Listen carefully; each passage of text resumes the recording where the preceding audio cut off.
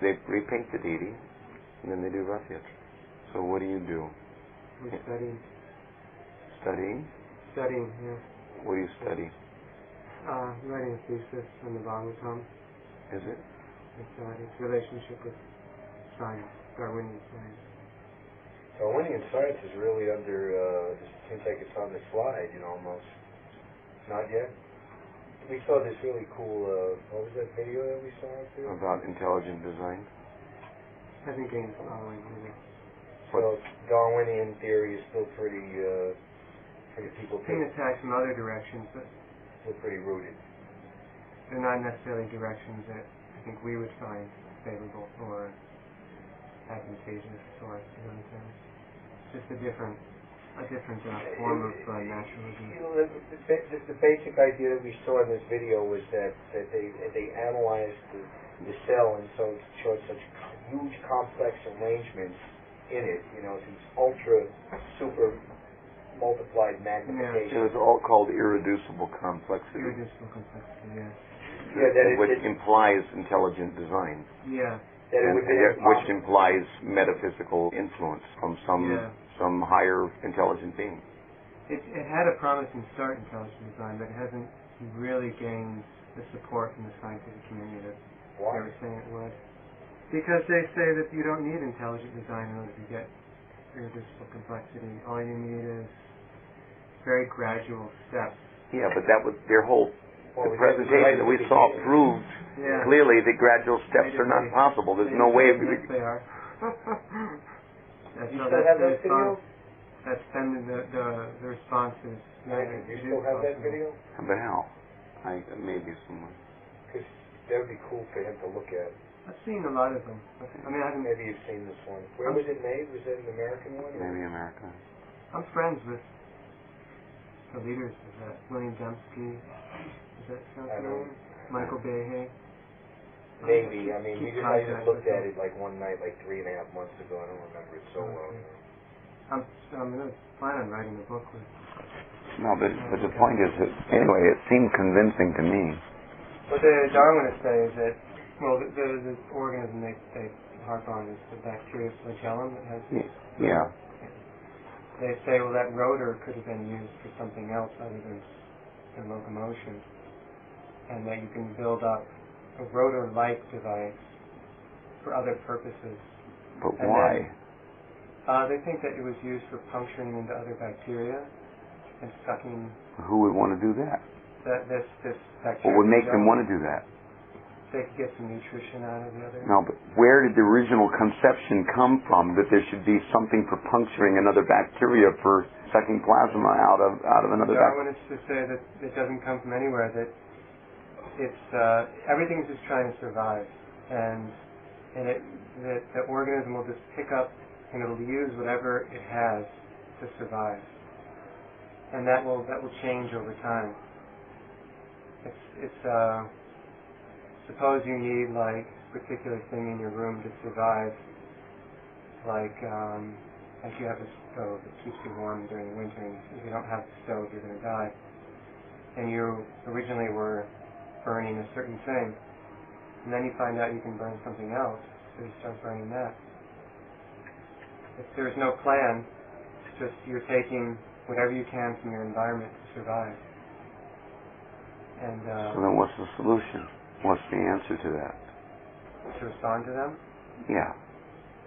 Other than that they're left to their own speculation. Prabhupada more or less just shuts it down by saying that the conditional defects of an illusioned soul cannot possibly come up with the truth about anything, no matter how they approach it from whichever angle, because they're seeing it through imperfect senses and through a mind which is dependent on imperfect sensual perceptions and whatnot. Therefore, we have to throw that out as a plausible process for arriving at a proper conclusion or a perfect conclusion. Yeah. Therefore, we have to accept higher authority. Scientists will never do that, though. Unless they're a little intelligent and can understand the utility of that argument. The way I'm approaching You're just attached, that's all.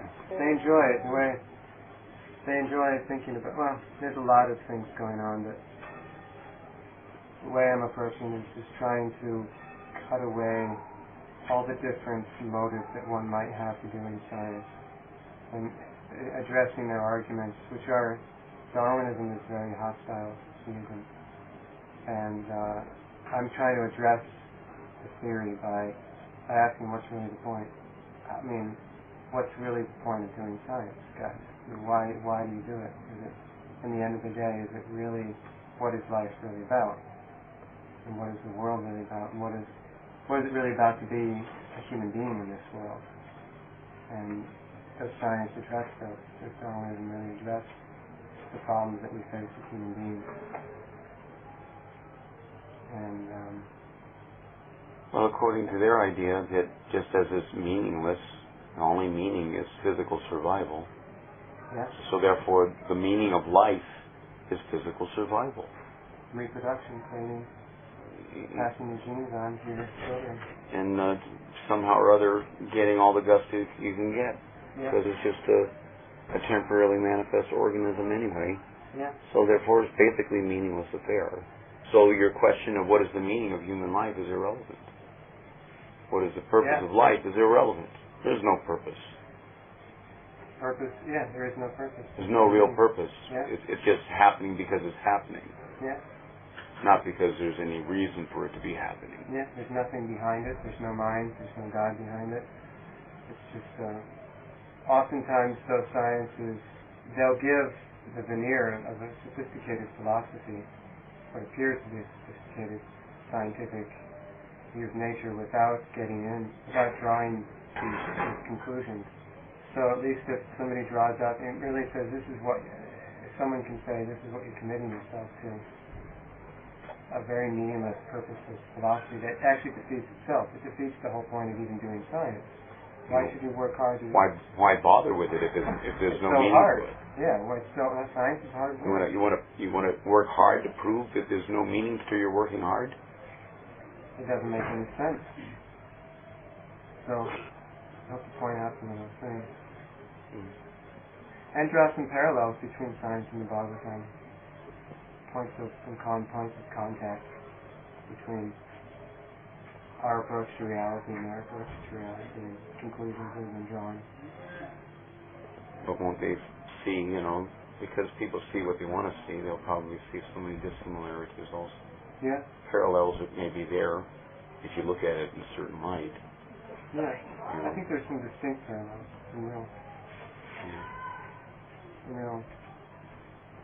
Some genuine parallels. Even the whole notion of Darwinism about the struggle for existence, natural selection, which is fundamental to Darwinism. Prabhupāda, there's a few words in the Bhagavatam, Dita-chit, and I can't remember the exact Sanskrit word, but he translates as a struggle, hard struggle for existence. That's Darwin's terminology. So I have a section of one chapter where I try to show that the way Darwin talked about the struggle between organisms, the war between organisms, constant competition, struggle, strife, selfishness, lack of resources, competition for those resources. But that's discussed in the Bhagavatam, part of the general Indian worldview, any Indian religion. And to me that's a way of deflating a lot of their prestige that they have about they feel that scientists, the white, British scientists, American scientists have discovered this truth that human beings have never understood before. Struggle for existence. Yeah.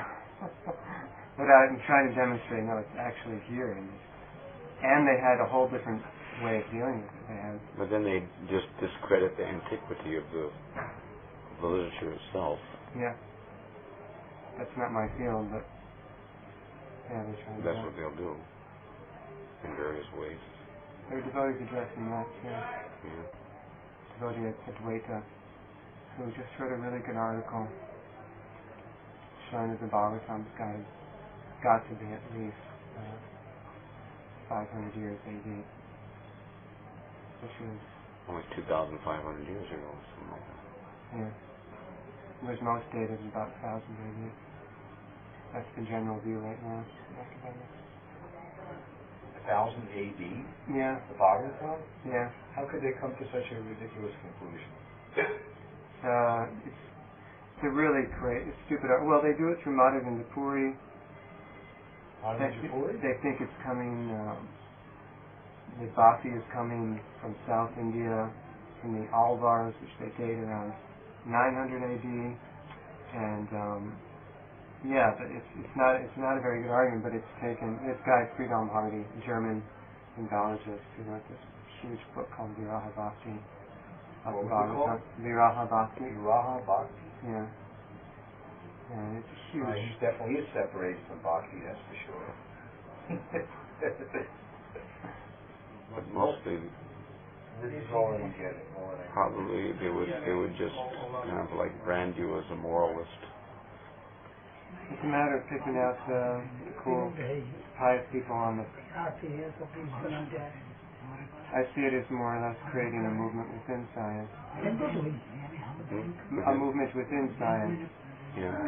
Not convincing everybody, but convincing small groups of people who then get together and confer and create ideas and then pass that knowledge on to younger generations, and then so that at least some contingency is aware of the fallacy of Darwinian theory. Yeah, and the philosophy that underpins it. And my view right now is that there are a lot of people out there who are pretty dissatisfied with it. Yeah. And there are. It's so it's just a matter of if the contingency becomes large enough to have the strength in numbers, then more people will speak up. Yeah. More people join. How much is it handicapped by or how much would it perhaps be aided by Christian groups wanting to put forward it, They're Christian mixing the Christian dogma into the Darwinian. They won't like us. They don't like us any more than they like the Darwinians, because a lot of them are Protestant fundamentalists. I talked to one of them, what's his name, Philip Johnson, and he said, "Oh, you Hindus, you don't even believe in right and wrong." What? I don't believe in right and wrong? And it's like, yes, Hindus do believe in right and wrong. And he wouldn't even hear it, and then he was like on to they're fanatical. Yeah, they don't really want to. I am friends with another one, a guy named Len Dempsey, and he wanted to fund my work through this. They're connected. They've got millions and millions of dollars, actually. And he wanted to fund my work, and he applied to the institute that's behind Intelligent Design Theory, Discovery Institute. And they're like, "No, we're not funding India." So it's this is one of the reasons why scientists have rejected religion as part of the metaphysics of science, because it's led to these sectarian conflicts over things that are beyond experience, that they feel are beyond experience. Then we'll sort that out later. Let's address the basic issue. Yeah. They want to ignore that because they don't want to deal with it. If they can dismiss it somehow, then they don't have to deal with it. So in order to dismiss that, they prefer to accept something which doesn't consider the viewpoints of view. Right. Maybe it's just a problem with Christian metaphysics, Christian theology. Because it's not scientific enough. So sectarian, yeah. Jesus is the only way. Yeah. Whereas no Hindus can say that. But I feel positive about it. There are people, religious people, and sort of just spiritual people who are looking for an alternative worldview. You think we might see Darwinian theory fall in our lifetime? I think so, but not in a way that you would like. Not in a big crash, but a gradual erosion. What's coming up now is something called self-organizing complexity theory. Self-organizing complexity theory. It's the notion that, they're looking at the protein fold, and all the amino acids in a protein fold. Well, if you get the amino acids together, a certain combination of amino acids, which are the building blocks of a protein, and proteins are the building blocks of a cell. it just sort of comes together naturally. In the same way that a bubble, when you blow soap through a thing, it naturally forms a bubble. It just naturally forms a perfect sphere because of the properties of the matter. Or a crystal. You know, you get the right materials together and it crystallizes. It naturally forms that angular shape. And the protein fold seems to do the same thing. So they're looking at other things, other parts of the cell, segmentation and worms and things like that. You know, I think things self-organize, which is very different than what Darwin said. But it doesn't allow for there to be any such creator or higher, intelligence behind the thing. It might. Some people feel it does. They feel that it does? God created matter such that I think it's in some. I think we can find some parallels in our philosophy. So it does admit that there's an ultimate. Most people behind it are like spiritual people. I mean, the main guy that was behind it was in the 1920s, a guy named Darcy Thompson. He was like a Jewish. And he started off his book, his main book called Form and Function, with this quote from the Hebrew Bible. It says God created all things in his mind, and then he implanted them into matter, and then they bore out of matter they came out of matter like seeds. Trees come out of seeds. God put the seed of all things. This is more or less like similar to the watchmaker philosophy. Quite, it's different. It's a little similar, isn't it? The watchmaker makes the watch and he sets it into motion, and then he doesn't have to worry about it. No, it's different than that. Does he still have hands-on management? Not necessarily, but I think it's different than the watch. They're totally against the watch metaphor. They say the metaphor we need to use is a crystal, because a crystal forms by its own. You get a very complex, beautiful form just by the properties of the matter that make it up. Or salt crystals. Salt crystals form into almost perfect cubes. And it's just because of the chemistry of the interaction of the chemicals within this salt. But the question is that who has made matter to be like that, yeah, so that it does that? Yeah. How is it that matter just happens to be like that? Yeah. What they also find is that what they call an attractor, which I find really interesting. They found that, say, the protein fold, they call it the shape it takes. It's a very beautiful, complex, three-dimensional shape. It almost looks like a flower.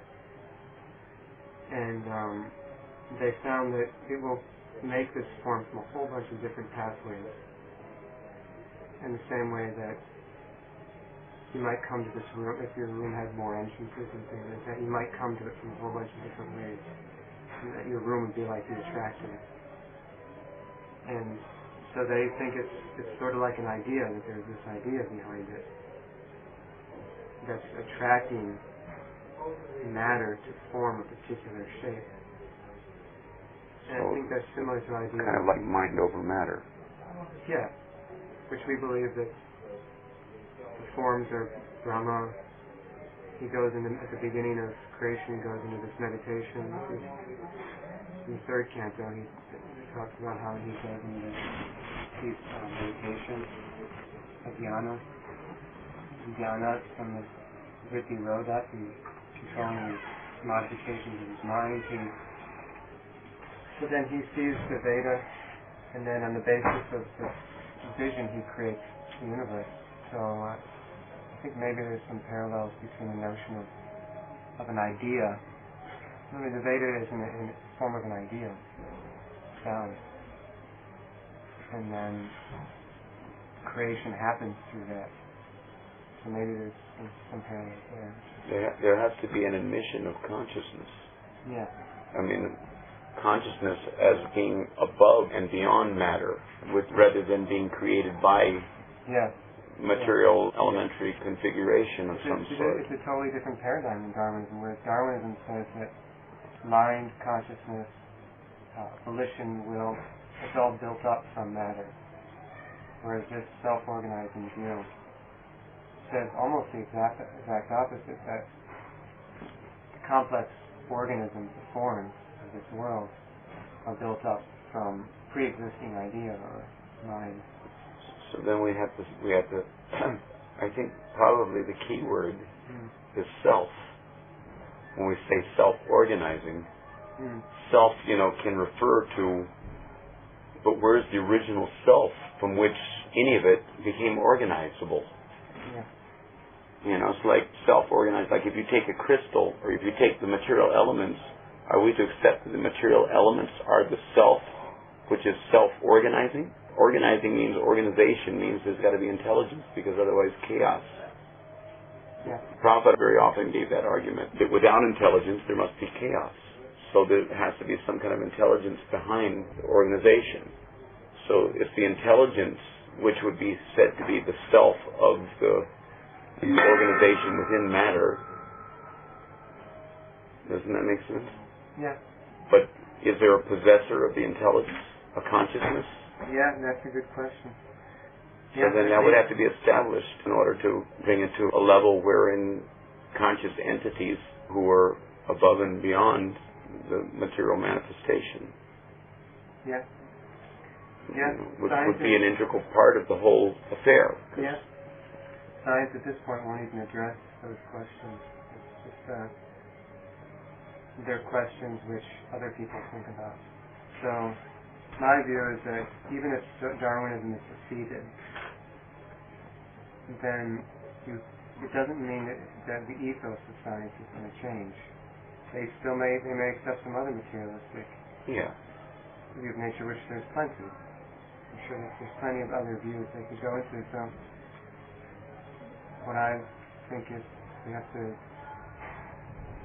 start thinking about the ethos of the worldview that science is couched in, and that's got to change. That means trying to convince atheists to become theists. Yeah, or at least trying to convince the theists that are in science to not tolerate atheistic dogma, doubting all of science. At least get them to start saying, no, we don't want to do science with you anymore. We want to start asking a more important questions. Well, then don't be a scientist, be a psychologist, or... But then it's just getting rid of the problem. And they say that may just be an obscure branch of science. Science is about finding the truth. So why not start asking questions which might give you more truth? Why push it to some other discipline? If science can address it. And the reason I think science is important to address these is that it's become the dominant means of defining reality in all civilizations, particularly Western civilization. It's the main purva paksha for anybody that isn't part of science. It attained the same status as the Veda as in India. So it's definitive. And Darwin is the main giant. Prabhupāda is so aware that his views have become the roots of the ideology and philosophy and politics, psychology, sociology. So that's how people are defining their lives and the way they understand themselves, their relationship with nature, with God, cosmos. If they accept God.